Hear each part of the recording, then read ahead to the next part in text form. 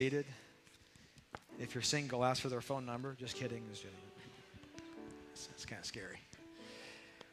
Well, I'm honored today to preach alongside one of the pastors here at City. Pastor Chad has been here over 30 years. And he knew me when I wasn't living for God. And so him still being here is a miracle.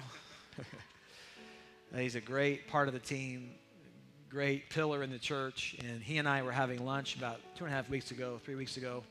And he was just encouraging me. I try to get with these guys as much as I can. And we have a great team here. We got about 22 pastoral leaders at our church, and I love working with every one of them. We have elders too. And he was encouraging me that day. And I said, dude, you're dropping bombs on me. We got to preach this together because this is good stuff. And so we're going to do it a tag team. Chad, go get the people. Again, I'm just thankful for the opportunity to be here today and just to share with Pastor David and just to encourage everyone today. As Pastor David said, I've been here a little over 30 years. City Church has been my family.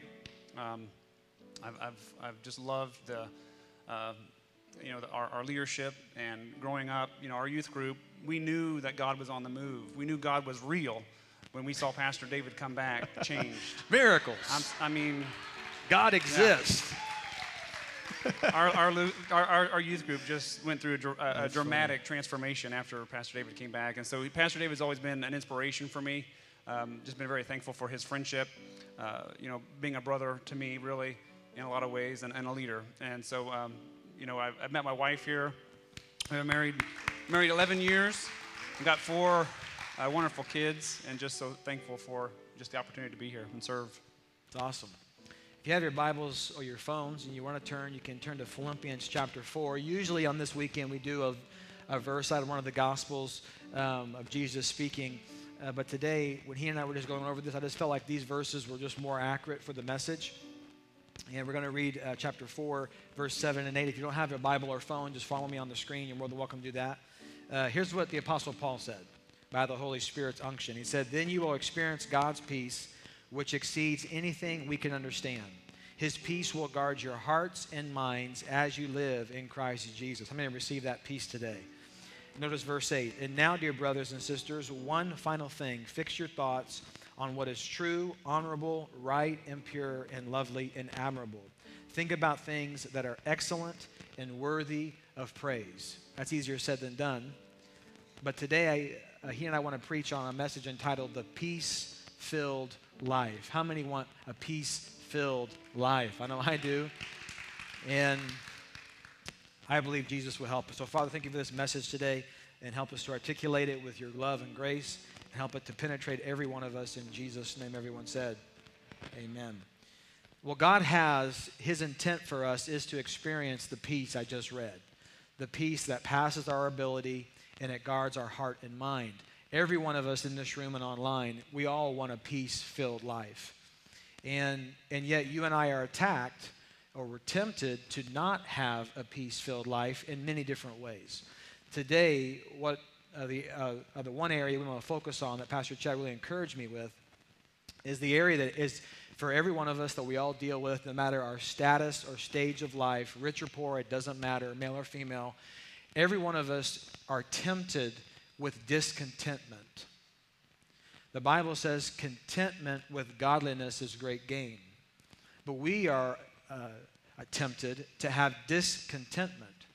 Discontentment steals our purpose and our passion.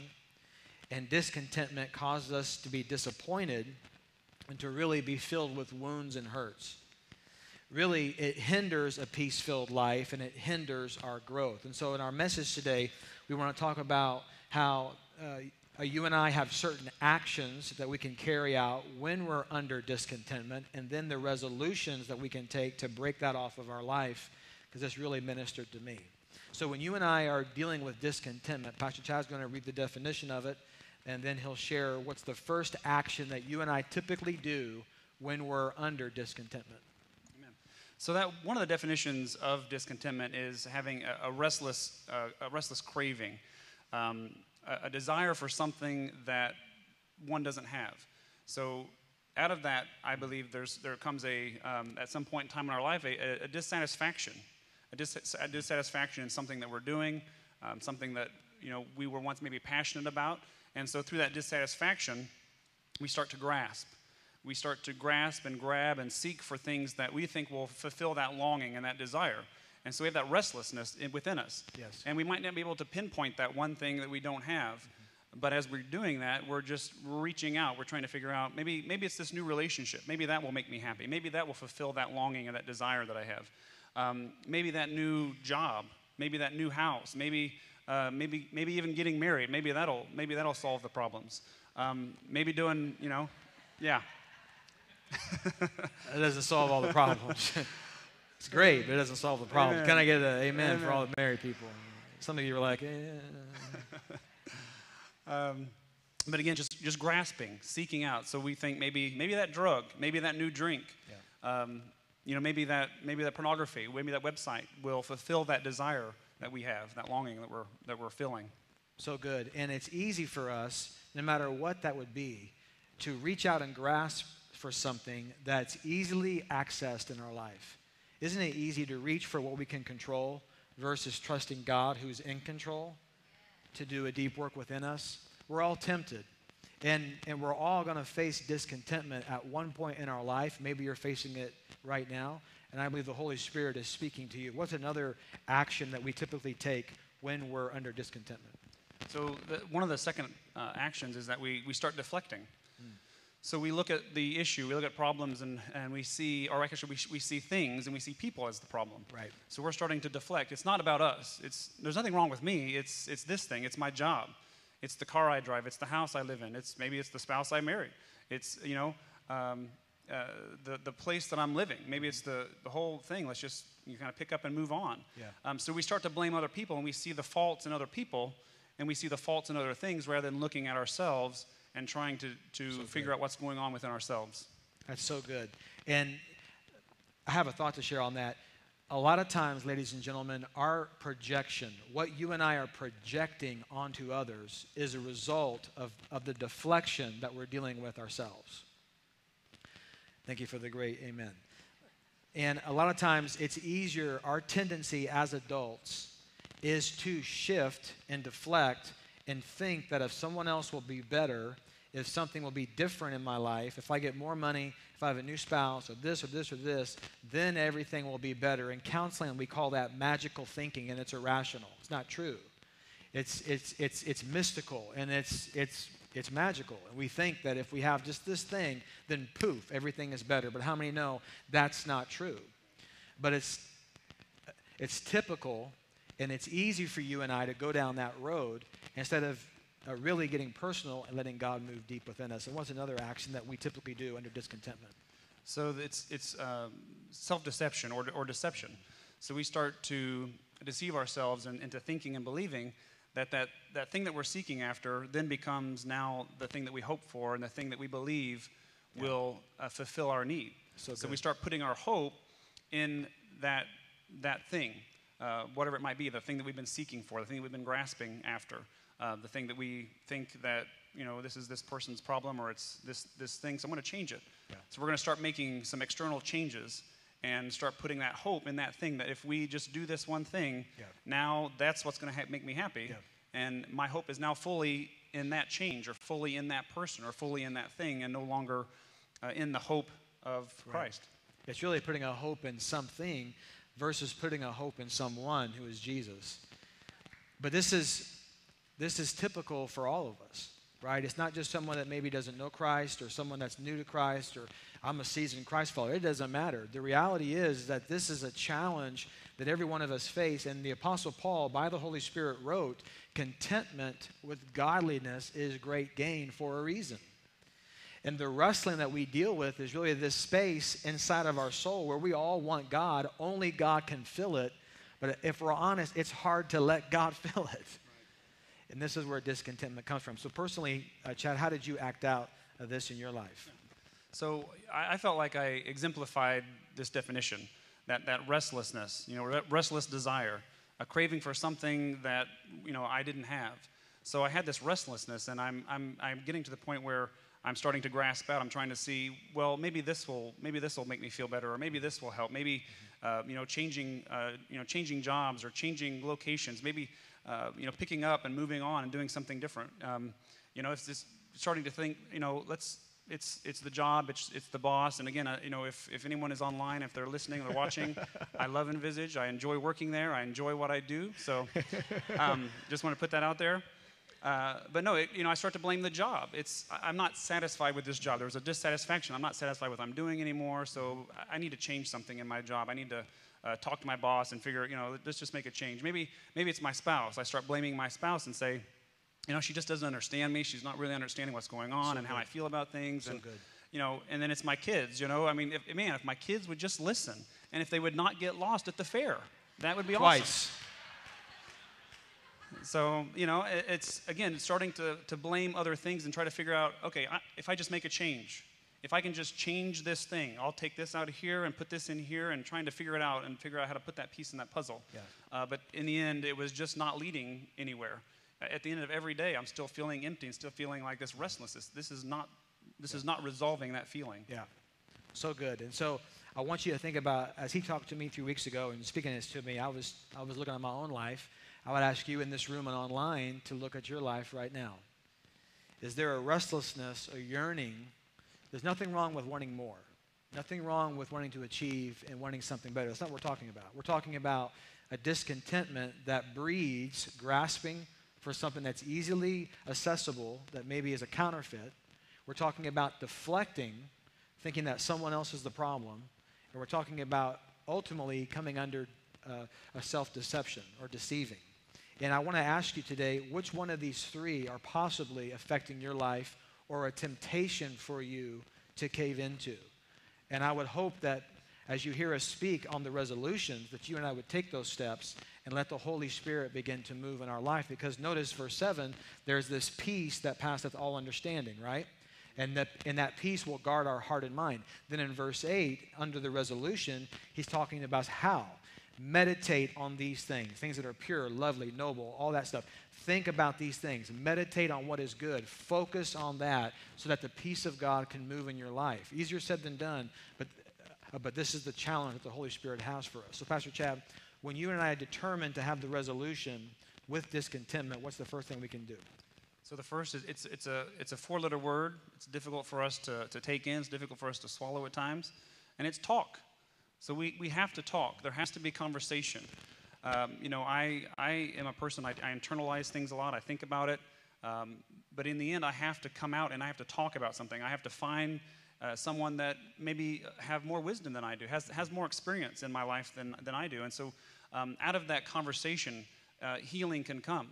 And so I really honestly believe that healing comes out of talking. Healing comes out of sharing your heart, yes, pouring it out, being open, being honest, and just bearing your soul with someone that you trust and can confide in to give you a different perspective, give you a different point of view, because we're looking at it sometimes with tunnel vision. Right. And we need somebody's outside perspective and somebody's outside experience to speak to us and to break that thing open. So we have to talk. So good. And the scripture talks about in James that confess your issues, your sins one to another, that you and I may be healed. And I believe what Rick Warren says, to be forgiven, we confess to God, but to be healed, there's an aspect from the scripture that we must talk to someone else. I practiced this past week. On one day, I forget what day it was, I had a busy week, a lot going on, a lot of stress, not sleeping well, and one day I just felt the pressure of it. So I was feeling angry, I was feeling tempted, I was feeling all that stuff, so I called my best friend from Bible school. I said, hey, I need help. This is how I'm tempted today. This is where I'm struggling today. And he said, you know what, I'm feeling the exact same thing. I had to reach out. I had to say, I need help today. And I got that support. I'm not above you. And I'm not perfect. Ask my wife. We all have to practice this. I really want to challenge everyone in this room. Pastor Chad's a great example. Pastor Chad, he talks to me. He talks to Pastor Kim. He has sought out other accountability in his life. He has pursued this point, and it has yielded benefits in it. In America, we hate this point because we swear we're Superman and Lone Ranger and Shaft and Jackie Chan all in one. But this is not the scriptures. I covered all the cultures right there, but this is not the scriptures. Jesus doesn't want us to live that way. We have to reach out and have support so that we can walk this out, because there's going to be days that none of us can do it alone. Thank you. Amen. Praise God. Hallelujah. And so I want to encourage you to find someone and talk to them. It's spiritual. We believe in it. Pursue. The Bible says if you want to have friends, you must show yourself friendly. If you want to be connected, you have to step out and be connected. Don't sit there, please, and say, well, no one knows me. No one knows my name. No one takes time for me. No one knows what I'm struggling with. If you would step out and ingratiate yourself to others, then we would know. Let's keep going. Praise the Lord. I think that. What's the next one? Amen. So the next step after talking is really identifying, and that's what, again, talking helps us do. It helps us identify that problem. Right. We're able to connect with someone that is able to pinpoint the thing that we can't pinpoint on our own. Right. We try to figure it out, but we can't figure it out on our own. So we need that help.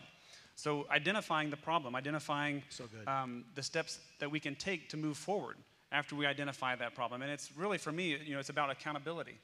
Being accountable, staying accountable, having someone in your life to be able to speak to you and to speak to that problem, and allowing the Holy Spirit to deal with you, deal with your heart, and giving you the opportunity to work through those emotions and work through those thoughts.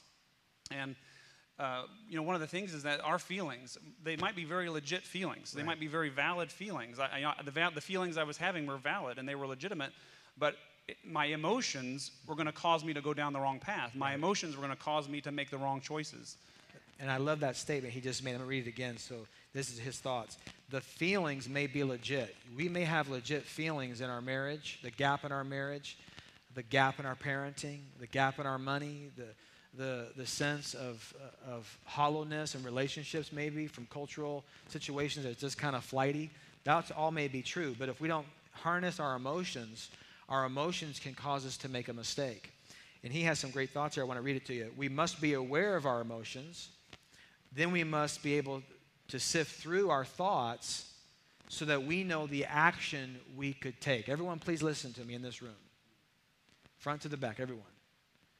We have to be real with ourselves and God.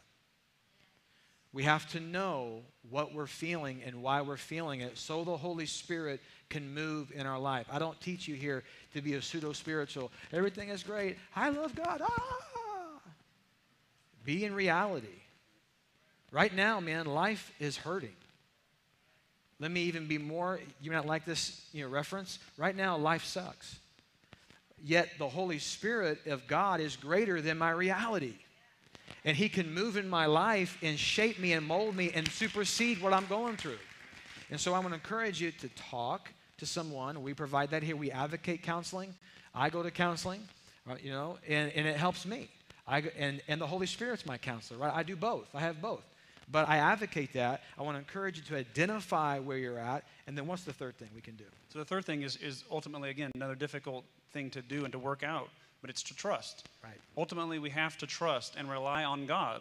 He is our source, and we have to believe that He knows us. Right. He knew us before we were even formed in our mother's womb, and so we have to know He does have a plan for our lives, and it's really in a lot of ways it's surrendering ourselves to that plan. Yes. And trusting that He knows our name, He knows our location. He has not forgotten us. He knows who we are, and so putting our trust fully in Him, which is a tough thing to do. I don't say that as like it's just some word. It's a difficult action step. It's a difficult thing to do, to fully trust in God, because what is that? It takes a lot of things out of our hands and puts it in God's hands. And so we think, I'm a Mr. Fix-It guy. I want to fix everything. I want to make it work. I want to put the puzzle just in the right piece. But I have to fully trust on God and rely on Him. So good. I want to read a couple of statements too that Chad had me, when he was talking to me. We must be content. Easier said than done. We must be content with where we are. We must be content with who we are. Peace follows thanksgiving. So when you and I are thankful, peace follows being thankful. Discontent follows forgetting. So when you and I choose to forget, remember verse 8, think on these things, pure, lovely, noble, just, all those things. Think on them. When you and I forget, we think about what God isn't doing. We think about what isn't working out. We think about what they have, what we don't have. We're ticked off, and we're thinking about all this stuff. Discontentment gets fueled by those attitudes. But when you and I choose to be thankful for what God's done, and we choose to trust Him where we're at, then peace follows those steps and those actions. Amen? Chad, how did you personally walk out these resolutions in your life? So, so I'm thinking, again, I'm thinking, okay, it's a new house. My wife will be happy if we get a new house. It'll be bigger, it'll be great. Kids have more room.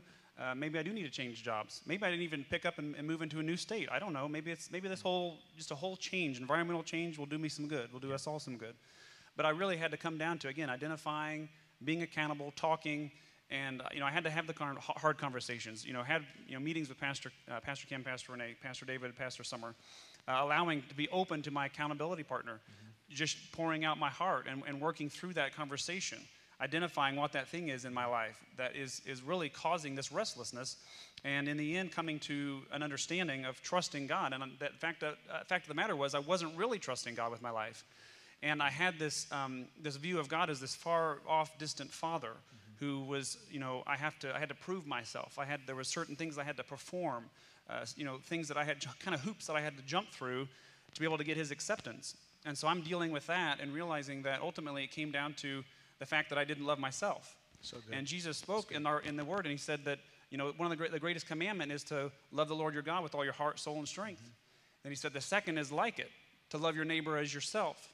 And that's the part that I was dealing with, is that I wasn't really loving myself. Wow. So how could I love my neighbor?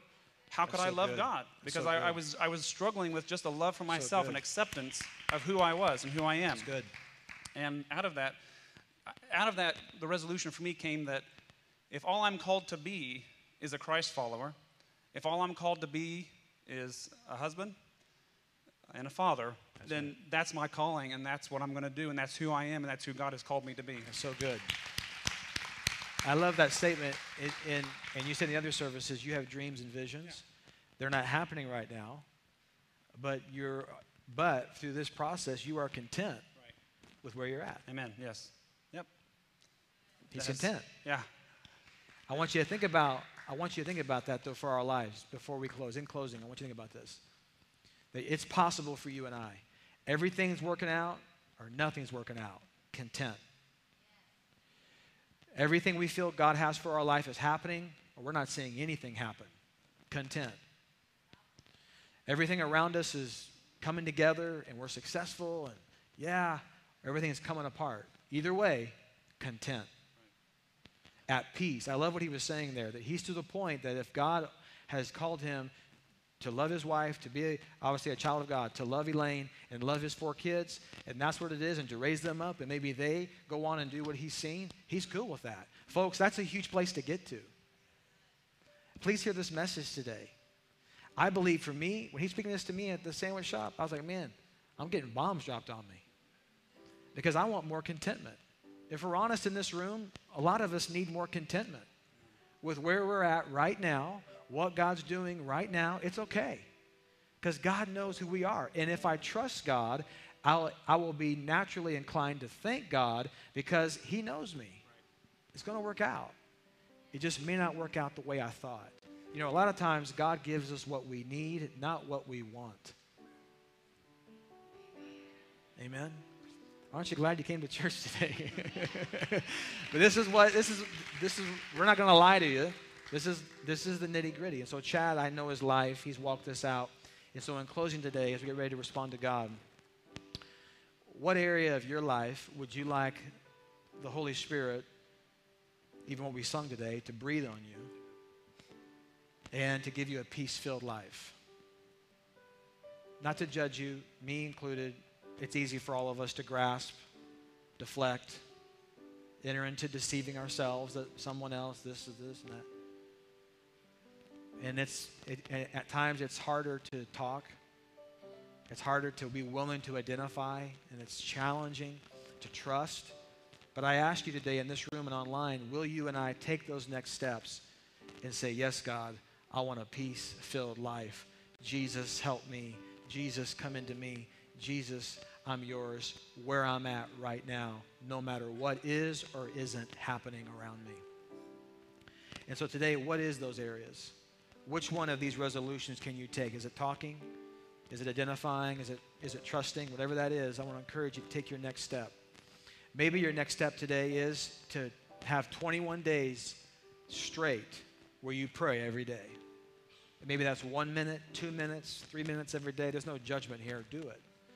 Use this prayer card and just, 21 days. I want to do 21 days in the 1st of August where I'm going to talk to God every day, and somehow he's going to talk to me, and my life's going to get even better than what it is right now, and I'm going to have God more in my life. And I shamelessly ask you, maybe it's joining a life group, because, we don't know we need community until we need community. And maybe it's joining to build. Who knows what it is? Maybe it's something totally different. But whatever your next step is, I want to encourage you to do it and let the process of the peace-filled life come into your life and my life, and let Jesus have his way. Let's give Pastor Chad a great hand. Great stuff today. Great testimony. Great example. If you don't mind, go and stand to your feet in this moment. You online can bow your heart. You watching on Facebook can bow your heart. And I hope that you would join me today. I think it was Wednesday or Thursday when I had to reach out for help. I hope you would join me in humility. I do my best to lead you in humility. We all need Jesus the same, folks. And none of us is exempt. And we all need the grace of God every day that we live. And he is there to help us. As your head is bowed, we do this to respect everyone because people are at different places, and we at City want to respect that and honor that for each person, each individual. So right now in this moment, in this room and online, you would say, Pastor Dave, I've never received Jesus. This is simply asking the Son of God, Jesus, into your life, and he lives in you by the Holy Spirit. And he's with you every day, the days you get it, the days you miss it. When you feel it, when you don't, all that stuff, he's there every day. You can't make him leave you. He's going to stay with you. And he will love you through it all. And you would say you've never done that, or you would say you have done that, but for whatever reason, there's a disconnect, there's a gap, and you're not close to God as you want to be, and you want that to change today. In this moment, if that's you, raise your hand right now. I want to pray for you to receive Jesus. God bless you. God bless you. God bless you. God bless you. God bless you. God bless you. And it's great. God bless you. God bless you. 7 people coming to Jesus to 8 people. I love it. That's the power of God. Keep your head back a little bit longer. As I do often, I'm going to raise my hand already because this spoke to me at the sandwich shop 3 weeks ago. And you would say today, Pastor Dave, I want the Holy Spirit to begin to give me a peace-filled life. I want contentment. I want to battle discontentment. And I want to step out and talk, if that's the step. I want to identify. I want to trust God. I want to step out. It may not be in a day. It may be day by day, but I'm going to be willing. I want to have a peace-filled life. If that's you, please raise your hand with me and join me as I see your response to God. Thank you so much for responding. It's great. Follow me so no one's left out. And please say, Lord Jesus, my heart is yours, and I give you all of me. Please forgive me for anything wrong in my life. I choose to trust you. I choose to give you my heart, all of me. By the Holy Spirit, give me courage to have a peace-filled life. I crush discontentment. I'm thankful. I'm grateful. I'm peace-filled in the name of Jesus. Father, I bless every person in this room and every person online. And I ask you to help me so much, help all of us so much to be filled with gratitude and thanksgiving, to come to the point where we're content with who we are, where we are, what you're doing at this moment. And our trust grows in you, Jesus. Help us, Holy Spirit, to walk with you, and help us to expel torment, anxiety, fear, competitiveness, and help us to receive the peace that passeth understanding. and we give you all the praise in Jesus' name. Everyone said, let's give him a great hand clap of praise. He's worthy. He's worthy. Amen. So I'm going to ask the prayer team to join me here at the altar. Come down, guys. And here's what we do. If you're new, we have response time. We let you respond to God. We value that here at City. So before we go, everyone has a chance to respond to God as they feel comfortable, as they feel led. And so if you receive Jesus today, I really want to encourage you to come into the front. We give you a Bible that has easy answers for complicated questions. It's set up different than normal Bibles, so please come down and get it. If you want a Bible and that sounds like something you want, you can come down and get one too. We want to help you walk this out every day. If you want to take communion, you're more than welcome to. You and your family can do it on your own. You can walk to the back or come down to the front. If you want to sit in your seat, that's fine. If you want to come down for prayer just in general, that's fine. Today, we're going to play a music video of a great worship song called 10,000 Reasons. And after about 5 minutes or so, my brother Josh will come up and he'll dismiss us. We'll have a great week, and then I will greet you out in the foyer with Pastor Chad.